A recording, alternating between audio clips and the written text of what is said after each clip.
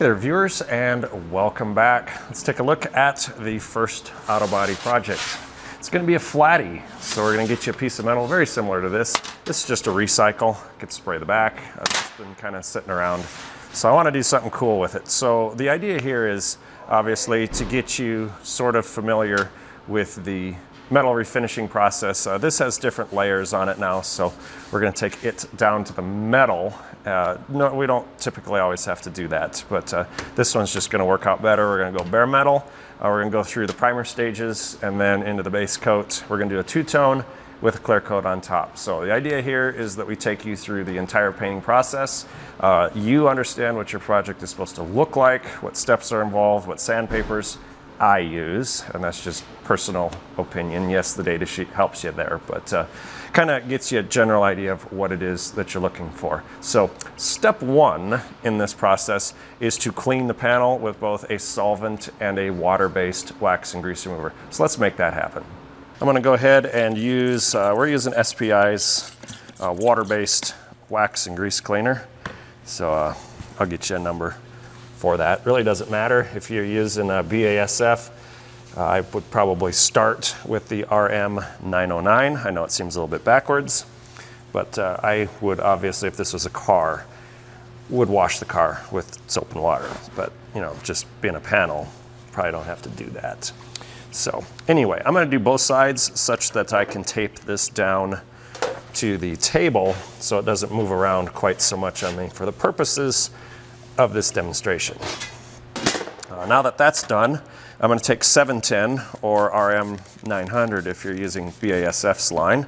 Nothing wrong with that, aside from the price.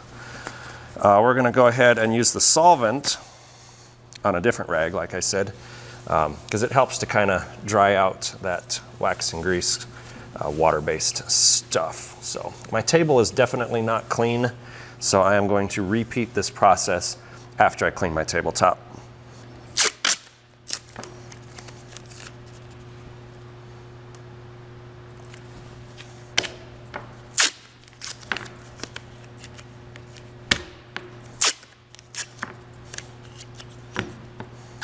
Make sure these guys are facing different directions. It helps. Trust me. I mean, it's not like it's going to weld it to the table, but it will keep it from sliding around. But your tabletop has to be clean. All right. There we go. Look at that. We are going to use 3M Cubitron, not a sponsor. I do like the hook and loop. It costs a lot more money, but if you're going to invest in a system for the DA sander, definitely hook and loop has that. I'm going to use 3M's P100, not a sponsor, for sanding this down. I'm going to go ahead and start. We'll time lapse most of this, but we're just going to use this guy flat, and we're going to take this all the way down to the metal.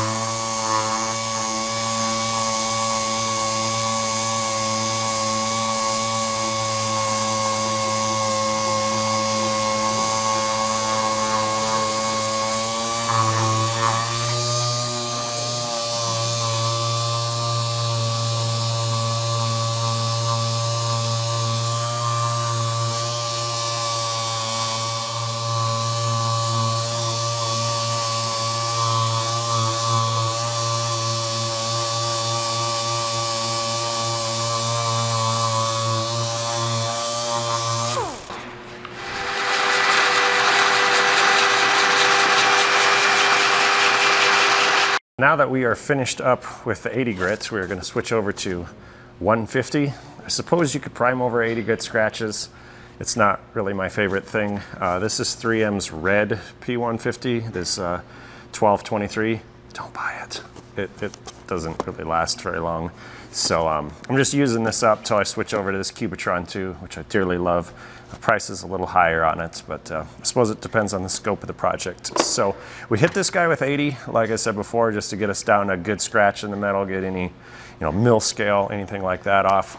We're gonna get this to 150 now, and then we'll be able to prime it. So I would probably not sand plastic with 80 and take it into the booth. You probably will get away with 80 grit scratch and priming it on metal. I just want, for the purposes of your knowledge, to understand there's a difference between an 80 grit scratch in plastic and metal. So this is the process for metal. We'll have a plastic video later on. Let's get started with 150. Same process.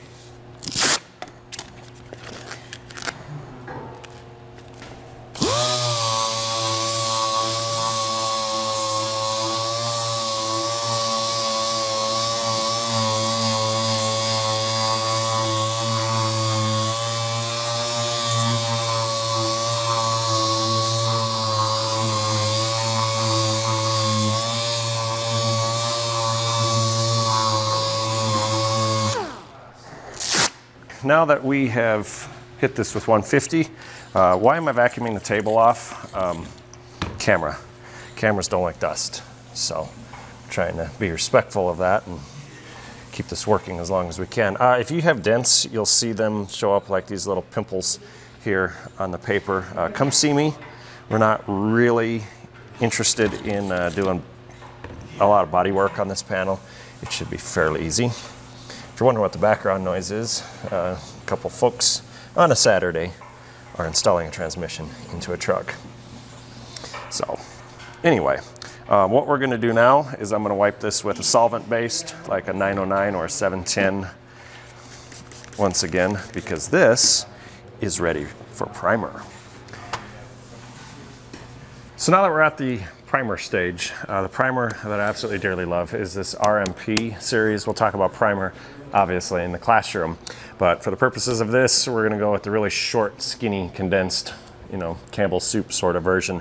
RMP 26 is a direct to metal primer, meaning it can be sprayed right onto metal. It can be sprayed onto plastic, obviously with the appropriate provisions, adhesion promoters and things like that happening beforehand. Good for fiberglass. It's pretty much a jack of all trades primer. So not every primer you purchase can actually be sprayed directly on metal. A lot of people don't know that. It hardens with RMH 57 and it reduces with UR series of reducers. So at the 40, 50, 60, I think there's a 40, either way. 50 in the summer, 60 in the summer, probably 50 in the fall/winter time, which is where we're at. But we have 60, which is designed for 85 degrees plus spraying temperatures, which in February will happen because our booth is heated.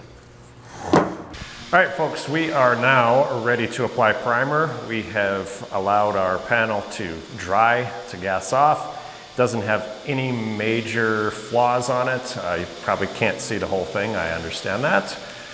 We are gonna put 3 medium wet coats of primer on it. I really, really, really want you to pay attention to how I apply the primer.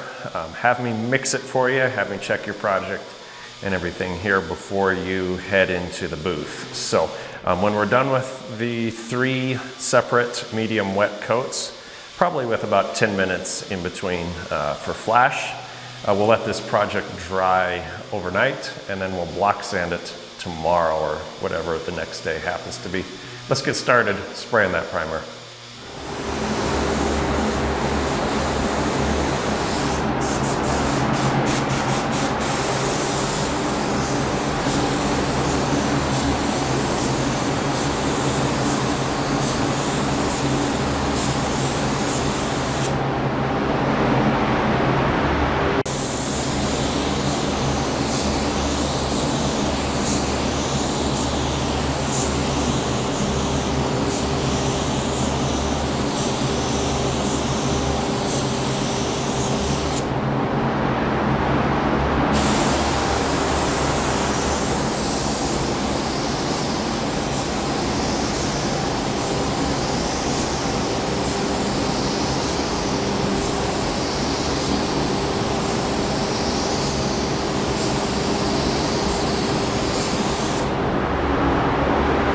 Okay folks, that is the end of chapter 1. So we need to let the primer sit overnight, let it gas off. You can bake it. Look at the TDS or the technical data sheet. It does talk about, you know, an elevated temperature down to like 4 hours of cure time, but it doesn't really do the product any justice. It doesn't make it more durable. It doesn't make it last longer. It just makes it function quicker. So we put the primer on it. Tomorrow we're going to block it out. I like to let it sit overnight personally on all the projects that I do. That way we get the shrinkage out of the way and let all the solvents out. We're not, you know, trapping solvents or anything like that in the coats of primers. So tomorrow, like I said, we'll look at getting the primer all flattened out and pretty. And once that process is done, the hand blocking and the DA sanding on that, a little different than what we did today, then we'll be ready for base coat. So we'll pick a simple sort of color scheme. I'm thinking 2 colors. And then once the base coat's on it and our, you know, masking and all of that stuff is done, then just clear coat and probably a little nib and buff, because around here I'm sure we're going to get some dirt in it.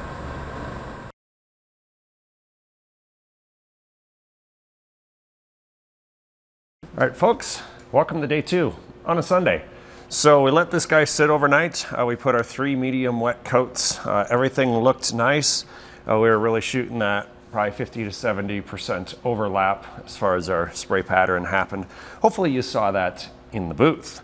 What's going to happen today is we're going to use a product called Guide Coat, and there ain't nobody too good for Guide Coat. And what it is rather expensive black powder.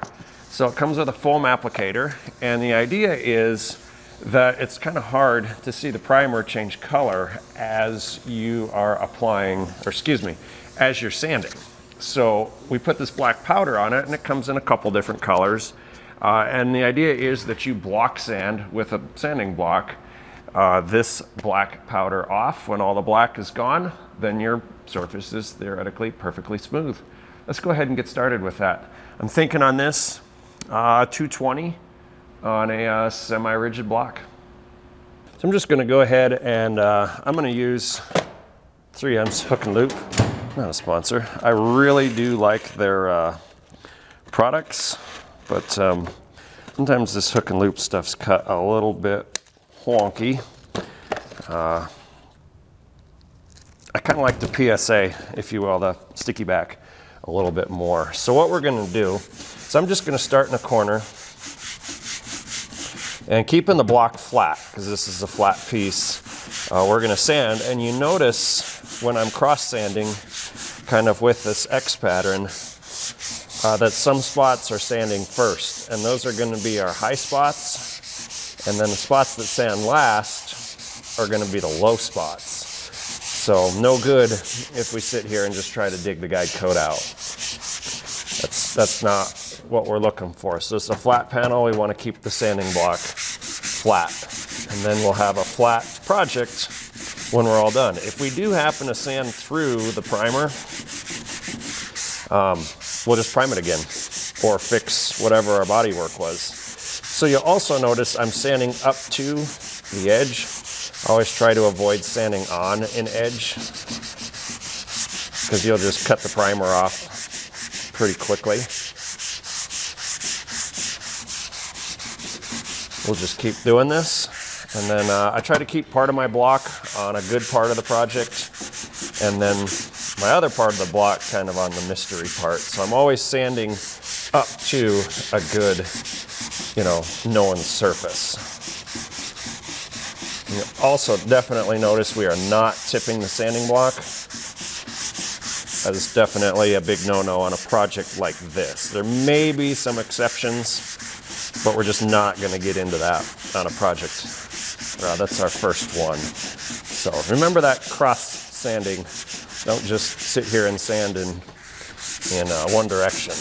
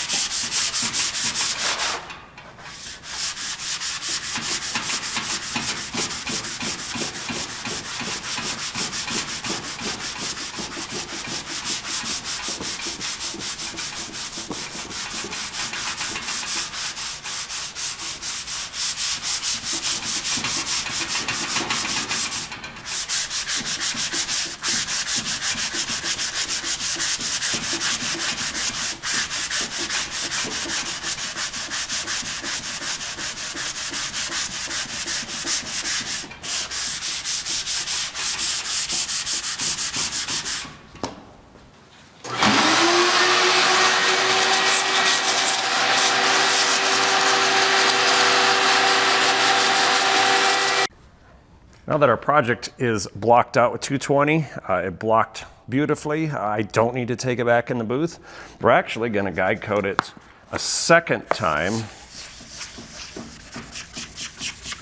I'm hoping the tape on the back of it holds out for one more sanding round. And basically the hard part of this primer is done at this point. So I'm going to machine sand it or DA sand it with a 320. And then I think I'm going to do red, so I'm probably going to leave off on a 400 thereabouts or something like that. So what I got in the project now is a bunch of not super coarse, but there's some deep sand scratches, and I cannot have those because my metallics will fall into them and it'll very much show up. You'll have sand scratches in your paint. Okay, let's leave it at that. So I'm going to use a DA sander. And personally, I use a, let's see, a 3/32 Orbit, so a black-handled sander, Dynabraid, whatever. It doesn't really matter which brand you pick. But something called a finish sander. I do use a foam interface pad on that. And then I'll use a 320 3M's blue. Again, not a sponsor, nor is Dynabraid, of course. Just what I happen to use here. And we'll sand this guide coat off, and then I'm going to clean it good. Look, make sure all the scratches are out, and then I'll either go to my 400 or my 500 because that's what my paint data sheet says to do. Let's make it happen.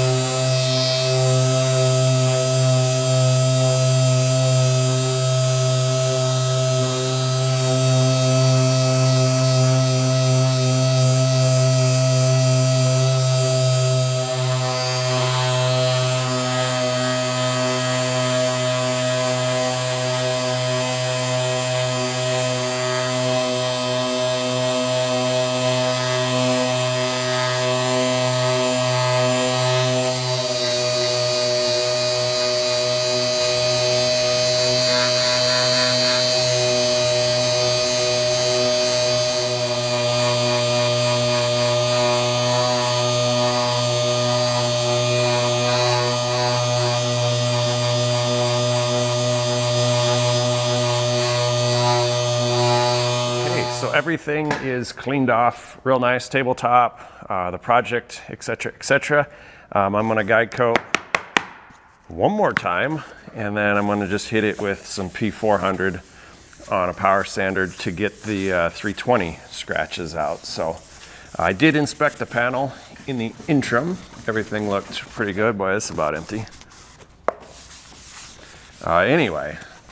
So I'm going to go ahead and try that 400. Usually I do 500, but I'm going to try 400 this time since this is a practice project and see how that goes. So getting rid of this and that. And let's see if we got 400 in here. I got to go get some here in a minute. I'll be right back. Okay, so no go on the 400. I do not have that at home, but not here. 400 usually works pretty good if you're doing like a white or something where you don't have a bunch of metallics going on in it. It just goes a little faster. So anyway, let's go ahead and hit it with 3M's P500.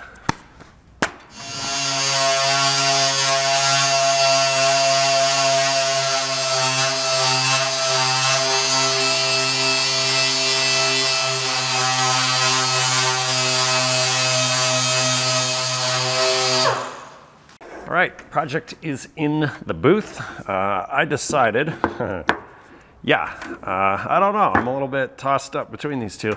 I have 705U, which is opulent blue. It's the color I painted my Oldsmobile. There's a series on that. I'll finish it one day. And Torrid Red, WA687. I haven't sprayed a lot of this. Kind of gives you an idea of the color. Kind of a poppin' red. And then 99 Pontiac. Boy, this is a few years back. 2015, I painted this car, and trying to see what the number for it is. I don't know. This is bright white, GM 16. Oh, WA9753. So I got about a half quart of this. So I don't know, maybe if I want to do some white. I'm going to figure it out. My project is elevated. It's sitting on a couple of cans to keep the dirt that maybe is on the surface that I'm spraying to keep it off of the project. I also wax and grease removed it with both the water-based and the solvent-based. I made sure to not touch the top, so it's just in there drying. I like to give that some time with the fan on, but obviously it's kind of hard to hear me when said fan is running. So anyway, wax and grease cleaner, done. 500, done. Scratch-free, done. No metal showing, done. Color picking, pending. Oh yeah, not a tutorial on how to mix paint. I've already cut this, so we're gonna basically just dump it into a cup. And boy, I like that red. Might even do a white with it. Anyway, I'm getting ideas here. We're just gonna dump it into one of the 3M PPS cups. Not a sponsor. It is a very convenient system to use. So what's gonna happen, I'm gonna go into the booth and I'm gonna wipe my project with a teal tack rag, and then I'm gonna put probably 3 medium with probably a 50%-ish overlap going on this so that we can get hiding. So we're not gonna go a full wet running off the panel type of coat or anything like that. This actually hides a little bit better when you put it on with lighter coats and just more of them. So I'm thinking 3. Looks like it's hiding pretty good on this stick, so I don't think we're gonna have any issues with undercoats or anything like that. Let's get in the booth.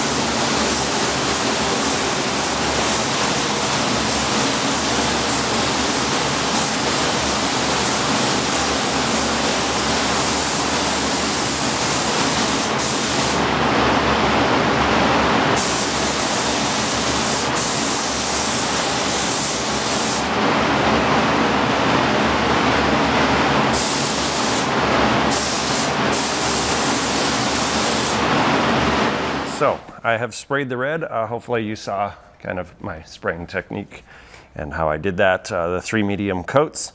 I did do the edge at the end, and then I like to put kind of a little bit of a dust coat on at the end just for metallics. I take a tack rag over it all anyway, so it shouldn't be a problem. I think it makes it pop a little bit better. I don't have to match it to anything, so that's just kind of what I decided to do. This red is not metallic, so you can kind of completely ignore the little mist coat, if you will, that we did at the end.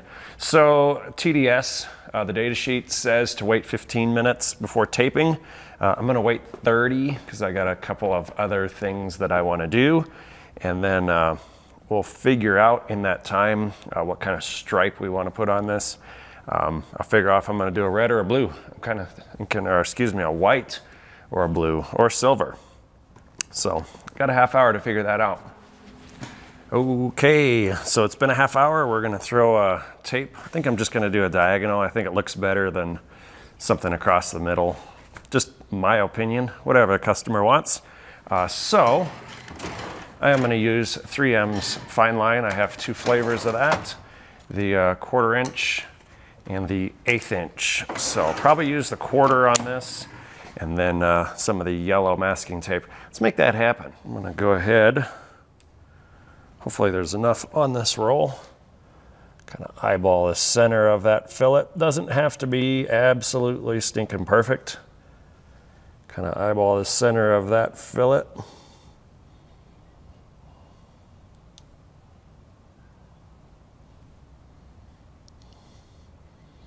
Just want your line to be straight. Okay. All right, fairly straight. I'm gonna eyeball it real quick. I like it. Gently gonna press that down. And then I'm just gonna throw this roll away and fold this over to the back. This line is more or less for me to divide my tape. So I'm gonna get a different size tape real quick. I'm gonna get a couple sizes. What I am gonna do is I'm gonna make an offset, if you will, from this line.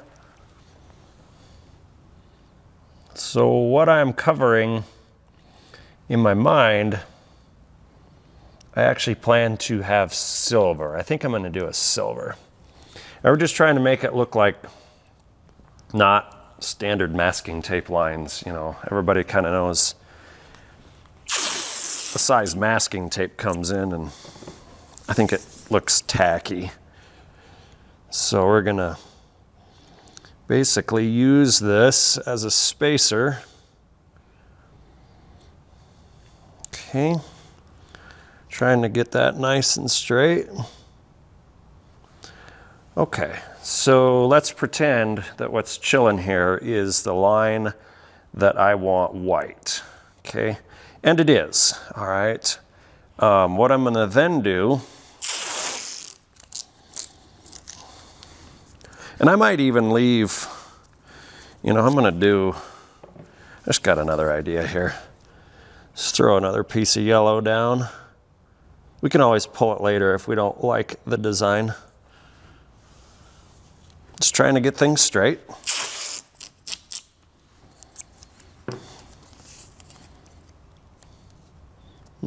Barely long enough. Okay. Kind of just nests real nice right in there. Obviously, I would put a piece of tape over the crack, you know, when it comes time to paint this. So I think what I want here, since we're the same size, is I'm going to put one additional piece. That's going to be the keeper piece. This is probably a little bit too long, wasting some tape, but I might just keep that purple piece in the middle. I kind of like that. So let's nest that up in there. This is actually the piece that I'm going to stick my masking paper to.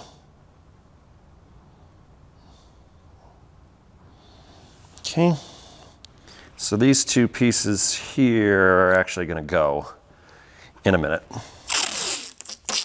Now, in the interest of symmetry, I mean, you can do a million different styles of stripes and lines, however you want your project to look. This is, I mean, I've done a lot of these. I really am trying not to just have them all look exactly the same, but it's fine.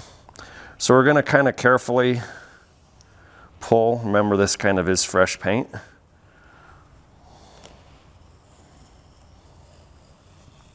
I mean, ideally, if you did it right, it doesn't pull the paint off the panel.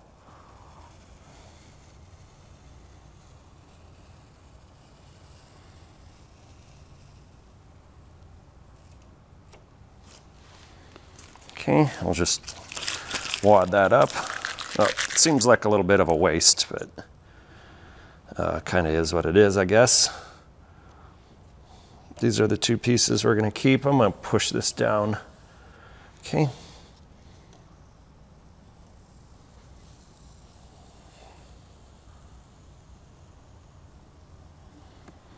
It's a nice wide stripe, really going to show off that silver, complement that red, give us some action going on in the panel, so it's not just like completely boring to sit there and look at. So kind of like a picture. You don't want it, you want something happening in it. Okay, so I like this kind of a little bit unique offset thing that's going on here.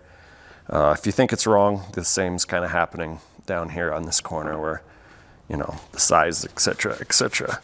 Okay, all right. Next, I am going to mask this thing off. I'm going to think about it for a minute, see if I maybe want to put some little stripes in. If I want to put more stripes in, I'll probably just do that off camera, but we're going to do it the exact same way here. You know, I changed my mind because that never happens. I'm going to put 2 more stripes on this. So we're going to offset using this, and this purple fine line tape is not used just for doing offsets. I mean, that's not the point behind it. You can buy 1/4 inch masking tape for like 1/3 the price. Seriously. This is to be stretched, bent, moved, you know, etc., etc. So I'm gonna, well, maybe that piece might be too short, but whatever. I'm just using it, like I said, as an offset. I'm gonna take 1/8 inch and I'm gonna put another piece, like as soon as I get control of it. Okay, I'm gonna put another piece here. And this stuff's a little harder to keep going straight, but you'll get the hang of it.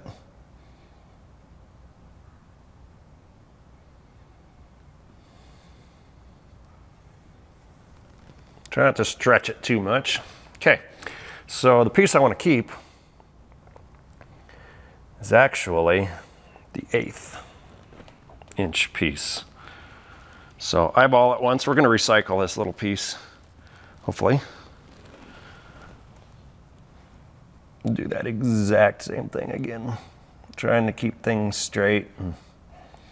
Again, if there's a little mistake, you're probably going to be the only one that knows about it. Let's get another 1/8 inch piece flowing here. Smash that down real quick. Getting a little dirt going, probably falling off my coveralls here. But I mean, and you can do there's a million different ways you can do this. Let's kind of keep it simple. I would avoid text. I do have customers that come up to me and ask me to paint them text, and I simply send them, and I've really had great luck with it.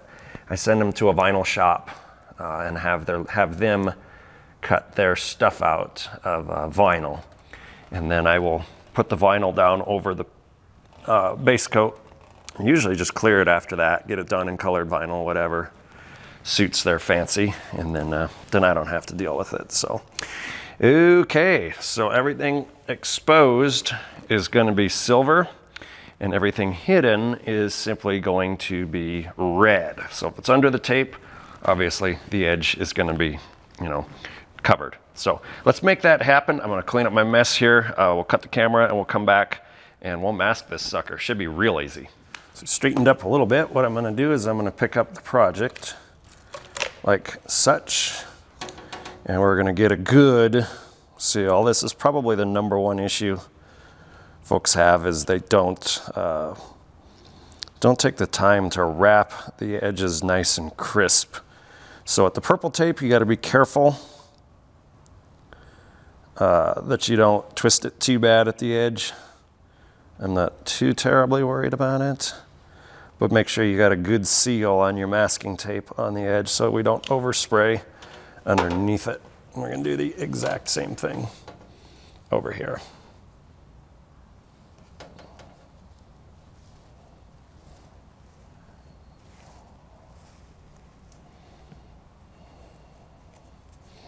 Okay.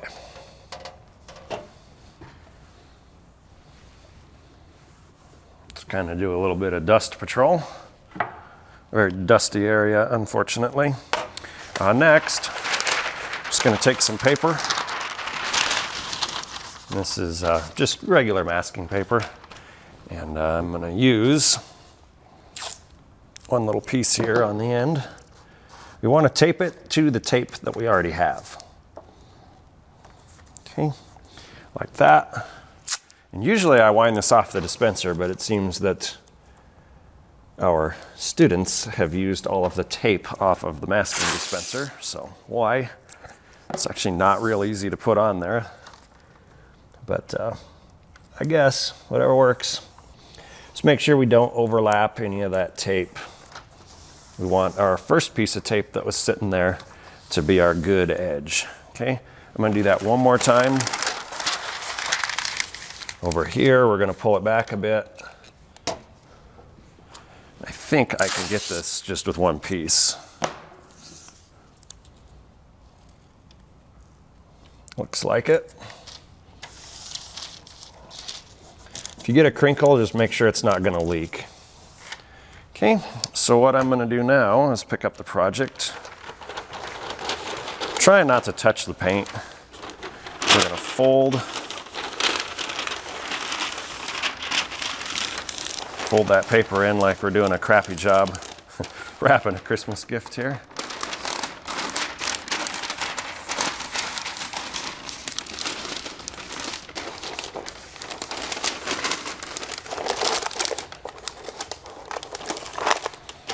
All right.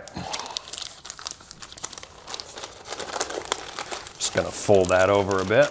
Get some of my wider tape. Just tape that down. Okay, not too worried about the precision on that stuff. We are worried about the edges. So once we got that secured, should be able to quite easily come by and double check those edges on the back. So I'm just gonna put a piece of masking tape on the edge. I'm gonna tip it and pull it kind of tight. So, not worried about the back of the panel. Nobody's gonna see it.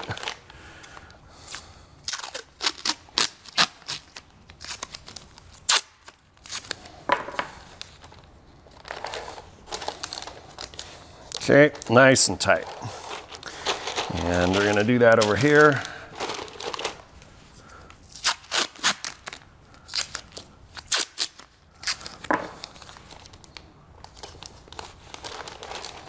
There is an art to masking, if you don't believe it. I struggle with it sometimes. Pull that nice and tight. Nothing's going to be flopping around. That is going to tuck.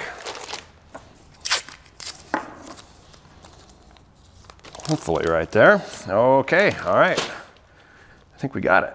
Might wipe this paper down once here. I didn't touch any of that with my fingers, so I'm not gonna do any wax and grease cleaner. I suppose it's optional if you want. Just gonna tack rag it and take it in the booth.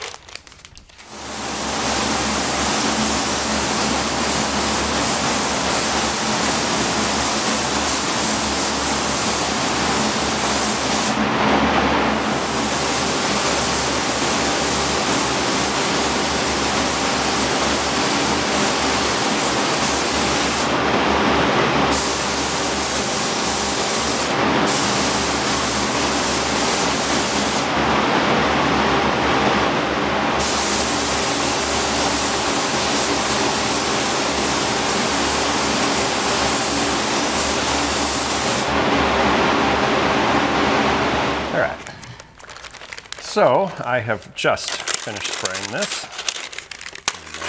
I'm going to unwrap it. It still has quite a smell to it. But I am curious to see how it looks. See if it turned out the way we expected.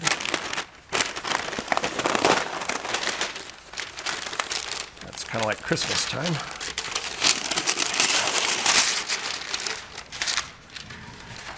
We gotta be a little bit careful around this fresh paint so we don't drag anything through it, because that would be bad.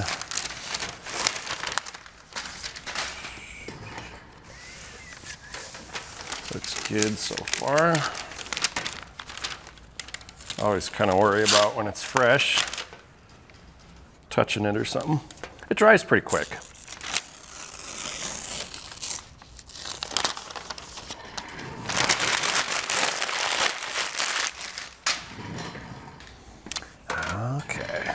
Now, for the moment we've been waiting for, we'll just be careful on the edge so we don't pull any paint.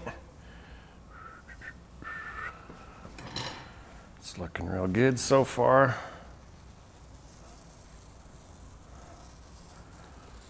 Exactly like I want it. If I'm doing a base coat with a whole bunch of metallics in it, I like to put a base clear 00 BC00 over the top so I don't like accidentally pull any of the metallics out of the paint. So we'll just pull this one, looks like it wants to come next. Here's the point where we see if we like what we did. Hopefully we don't hate it.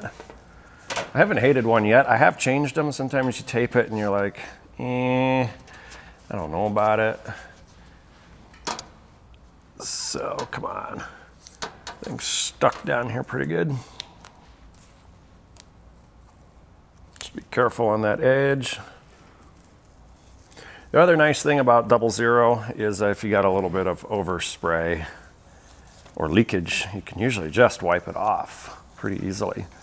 Where this will actually dissolve the color, no good there. So the first project, I'm not gonna worry too much about. The masking is 100% crisp, but this is looking really good so far. Let's find this big old piece here in the middle, kind of dying to see what that looks like.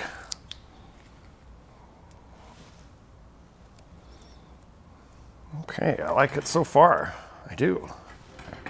And it doesn't look like we masked it with standard masking tape either. I don't like that look. Okay, and one more piece. Sweet, I think we got this in the bag. Needs to sit for about 30 minutes and then we can clear coat it. Pulled off easy. All right, there you go. Perfect.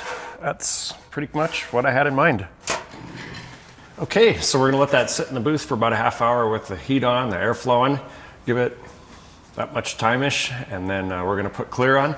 Clear is gonna be, I hesitate to call it a full wet coat, but it kind of is. It's a little heavier than medium wet, almost a wet. It's a full closed coat, so you don't want any dry spots or anything like that to happen. I'm gonna target about a 70–75% overlap in my strokes with the paint gun. I'm also gonna use a different gun. It's gonna be the WS 400 by Iwata. Not a sponsor of the show, of course, just two really nice guns that I use on my professional projects. We're gonna put, plan to cut and buff this, so I'm gonna put 4 coats of clear. Typically in a body shop, you're gonna do 2 and nib the dirt out, but I want it to be completely flat, texture free. That gun, the Iwata, usually gets us there just spraying like 3 coats of clear, but I want 1 extra so that I can get a cut and buff demonstration out of this panel without having to worry about cutting through. So anyway, about a half hour, I'll see you in the booth. Now to sponsor. I'm going to use a bigger PPS for mixing the clear. I'm going to go ratio of 1.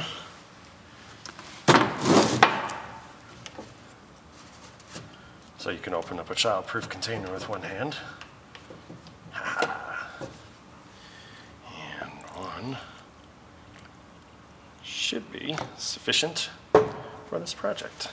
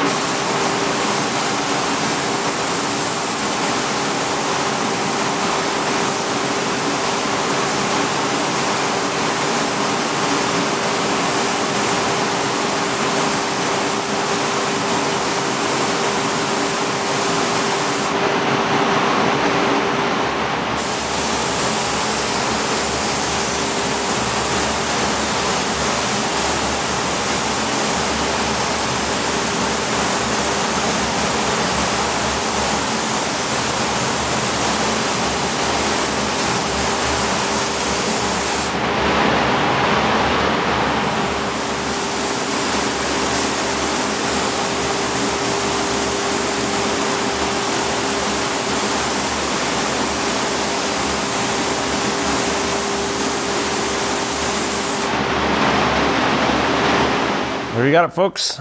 end of chapter 2. Clear coat went on great, base coat went on great. The color is like, mwah.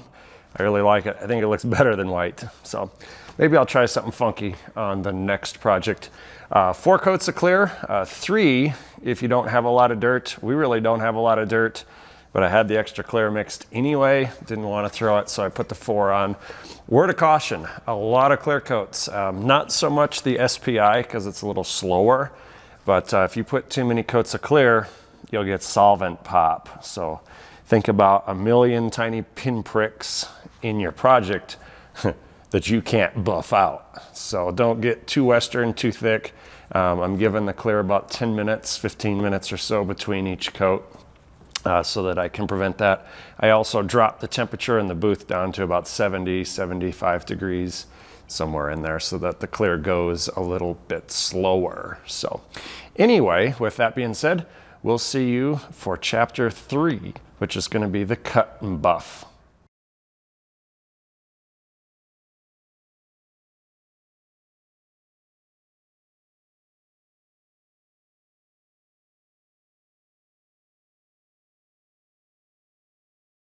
All right, folks, we're back. What is this, day 3? It's actually a snow day today. And I made it up here in a car, no problem. Anyway, you can probably tell by a little bit of B-roll there that this turned out absolutely mint. I'm inclined to say part of it's the painter, but trust me, part of it's the gun. So I really like that WS 400. Not a sponsor. That was purchased out of our money here. Wish I had a gun like that of my own. But anyway, so this laid out literally like glass. It has about 15 little pimples of dirt in it. So if I was doing this professionally in a body shop, this finish, the texture on it is, you know, something that you'd find on a, you know, an $80,000 vehicle, more than likely. In fact, it's probably nicer than that. So all I would do is I would hand nib, or I'd get a little 1-inch DA sander with some, you know, 1500 or 2000 on it, and I would just nib sand the little pock marks. But what I want to do, just for the purposes of being able to buff, is I'm going to run some 1500. I don't like the stuff with the holes in it. It's what we bought, unfortunately. It's this 307/67. I would get the 6-inch dry without the holes. So #1 mistake that kids make with this is they use it with water. It's not a wet sandpaper, which is what I really like about it, because you can just wipe the swarf off and then you can see exactly if you've sanded enough to where you think you're going to match that orange peel. So I do like this paper. The 1200, it's good. I would just buy the 1500, but get the stuff without the holes in it. So anyway, to finish that off, there's a pain in my wallet right there. Price this stuff out. It's great. You get 15 sheets. It's enough to do actually a couple of cars, a couple of entire refinishes on cars, but it's stupid money. And it's 3M's Trizact that you can use on a DA. I like it. Some body shop enthusiasts say, no, you have to hand block, you know, with 1000 grit and then 2000 grit, which I get it if your finish isn't level, but I'm not doing $100,000 restorations here. So yes, you can hand block the clear with a wet sanding process. In my opinion, with the stuff that I do, I will dry sand it with this 1500, and then I will damp sand it with this 3000. Then I hit it with the buffer. It's, you know, probably 90% of what those type of paint jobs would be. So your paint job's really all in the prep work. The guns and the colors just make it look pretty. Let's get to sanding. Let's make that happen.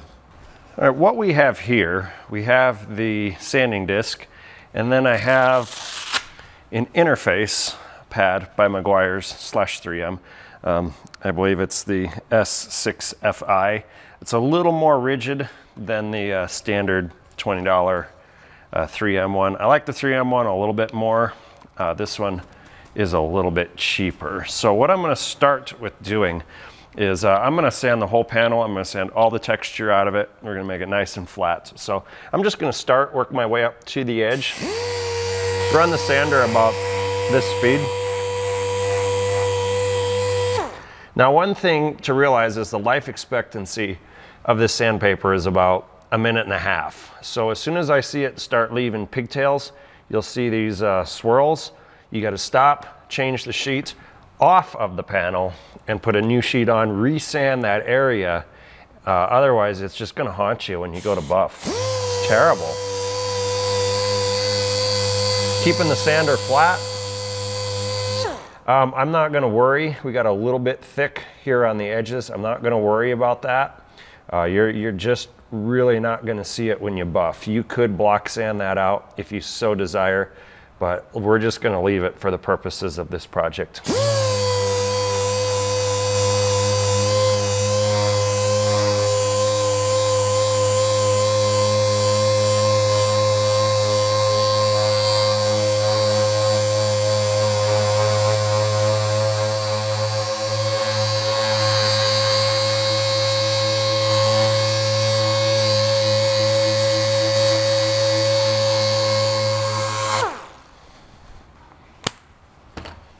What we're going to do now is we're just going to take a clean microfiber and we're going to wipe the project, kind of shake away as much dust. We're going to make sure that we have the orange peel looking the way that we want it, so that I didn't miss any spots or anything. Looks like I need to sand a little bit more.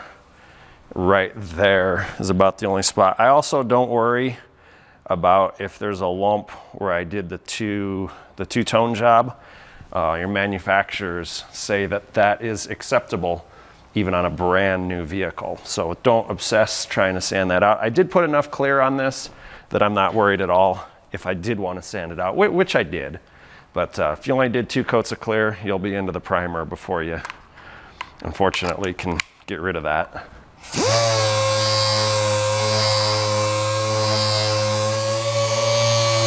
All right, and you can kind of feel that sandpaper will start floating on top of the surface when it's worn out. It feels like it's losing bite, losing traction, if you will.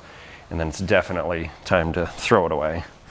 So, all right, we are ready at this point, definitely to rub this down with some 3000, which will be done damp. So let me pull the disc off. I'm gonna clean the interface pad and we're gonna use the 3000 with an interface pad. So for the $100 that box costs, I think it's well worth the reduction in buffing time. So we're simply going to put some regular plain, I just use tap water. If you use too much, this disc just hydroplanes. So it's more of a damp than a wet. So we're going to go a north-south, east-west, north-south, east-west, north-south, east-west. So about 3 times. And then a little bit of a variation between that. You also notice I'm not letting my hose drag the project.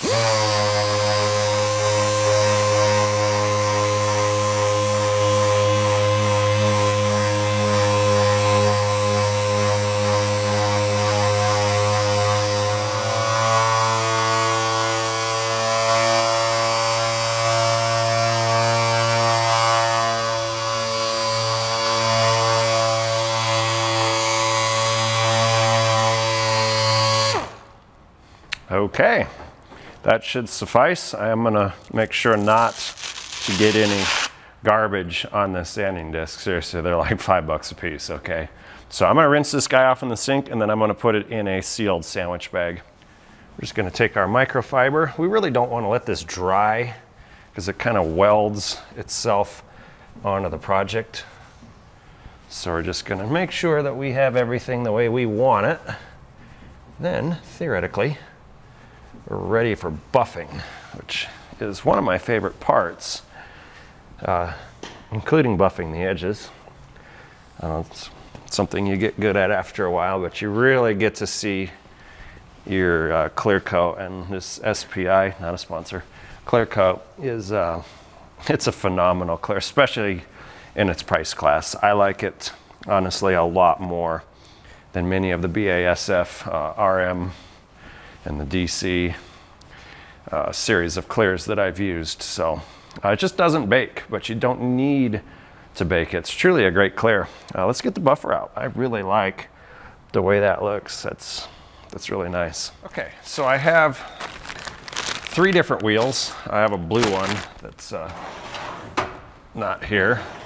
But these are my 2 primary workhorse wheels I really like for the projects we do here. The 6-inch 3M wheels. They all go on the, 830, 849. I think they have an XP version. I have the newer model of this one at home, just for my personal use. But I use the 3M quick adapter and the 6-inch. You can go up to like an 8-inch or a 10-inch, I think. Just check 3M's website. They make some seriously big productivity-driven wheels. But the littler ones are better, I think, for these projects. So when you're buffing, I'm gonna put a bead of compound, which you're gonna see on the panel. And then I'm gonna buff flat. And the pad is turning, okay?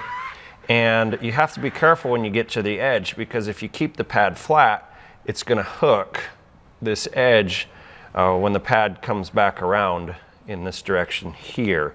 And that would be really bad. And what happens is you end up burning the edge. So I'm gonna put ever so slight of a tip when I come up to the edge. I'm always gonna buff up to the edge. I'm not gonna sit there and buff on the edge. You'll get the feel as far as that's concerned. Let's get some compound and let's make it happen. I'm gonna set my speed just for demonstration here at probably about 1800 RPM, which is pretty slow for this size of a wheel. So step 1 is I always just brush the wheel a little bit. So I'm going to take my Perfect It, it's just the system that I use, and to juice up the pad the first time, I'm probably going to put about that much compound on it. Then I'm going to bring the buffer around and I'm going to try to not wear this compound, but I'm going to tip a little bit and I'm going to pick that stuff up. I got a sliver of some sort, so, well, okay. It's a metal sliver too.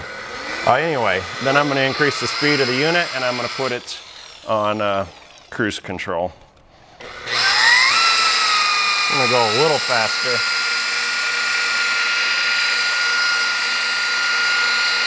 I'm always watching. Like I can see this compound's already dry. You really don't want to let this number 1 dry. You want to keep it kind of moist.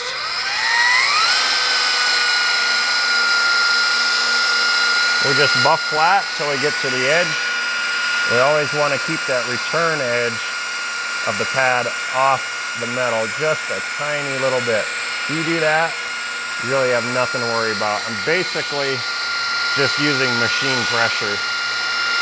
We don't want this fresh clear too hot.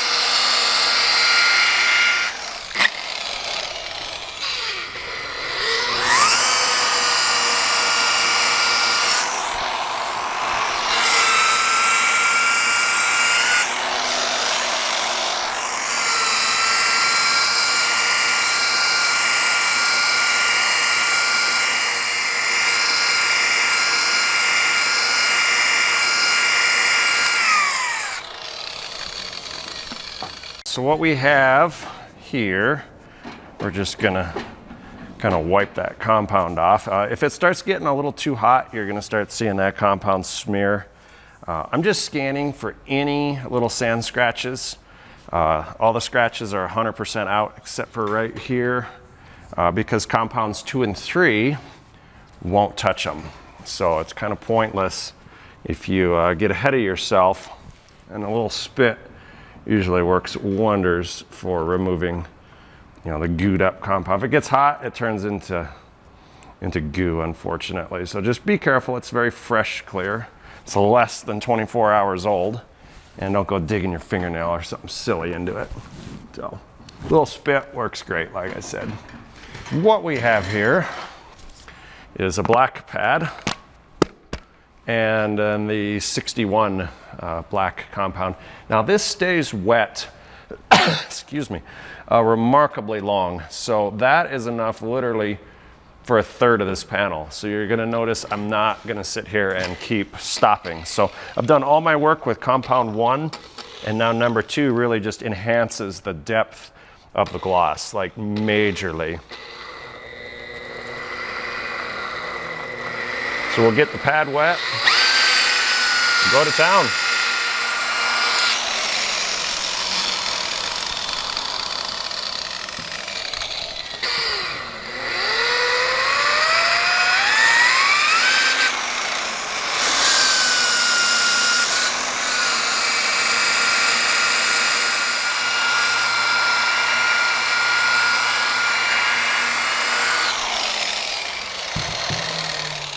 What I'm going to do now is just hit this with some Meguiar's.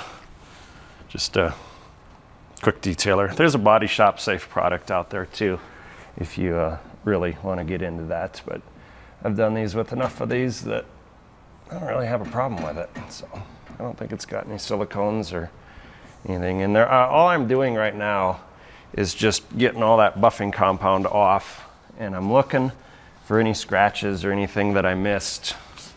Anything like that. We really don't want to dry wipe the panel because that can definitely scratch it. This clear is like super fresh. So how do I know when I'm done with compound 1? When you don't see any scratches. You can have a little bit of haze in it, but you shouldn't see any scratches. How do I know when I'm done with compound 2? Well, after you've gone over it a couple of times. So really what 2 does, it just increases the gloss, like I said. So I can see there's a little something goofy swirl going on here. We're gonna buff that last time. Shouldn't take a lot.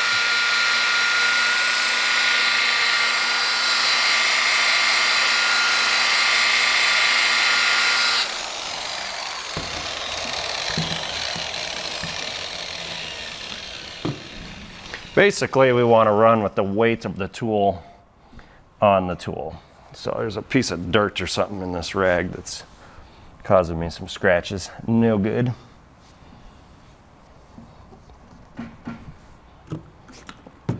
Let's get the last of this compound off. Then we'll go to number 3, which is completely an optional step. But man, it really makes the darker colors come to life. Okay, number 3 is, like I said earlier, optional. But I'm gonna use it anyway. Number 3 will never dry. So I kinda like to use a lot of it, and that should pretty much be sufficient for the entire panel. But don't buff this compound dry. We're using the same 2000 RPM. Seems to work well for the panel of this size. I'm gonna distribute it first.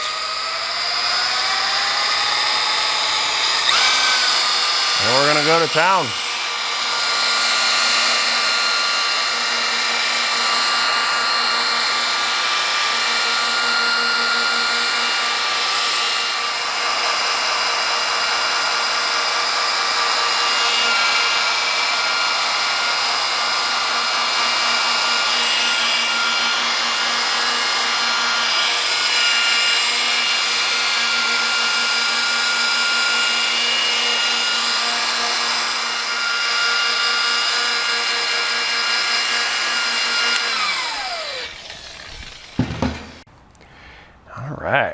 We have here a finished project. So I'm going to elevate it from the table, give it one last little spritz. You can buy this stuff by the gallon.